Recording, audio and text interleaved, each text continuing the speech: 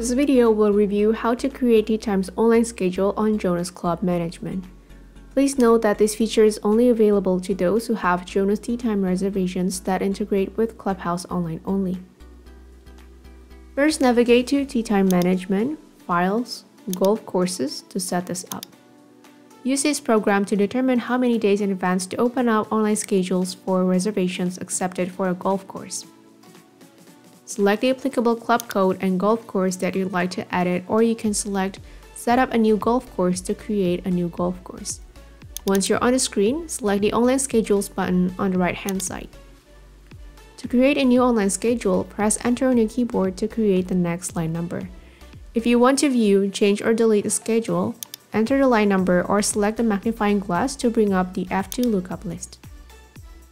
Provide a description for the online schedule. Then you can set the online schedule under the T-sheet restrictions section. First, select the desired days to determine if a T-sheet restriction should be applied. Holidays are determined through the setups made in Administration, define statutory holidays.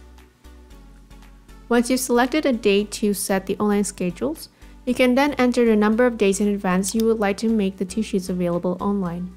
You may enter a value of up to 999 days, beginning at the specified time. Under the Calendar Restrictions section, if the restrictions in effect is not selected, this schedule will be used all the time. However, you can select the restrictions in effect to restrict the use of this schedule for the T-sheet to specific periods of the year. This will enable the 3 restriction ranges. Select Restriction 1 to enable the first date range. Select the month and enter the date. If more than one range is required, enter the required data in order. The T-sheet will look to see if the date is within the ranges defined, and if so, use these parameters. All other times will use the golf course default.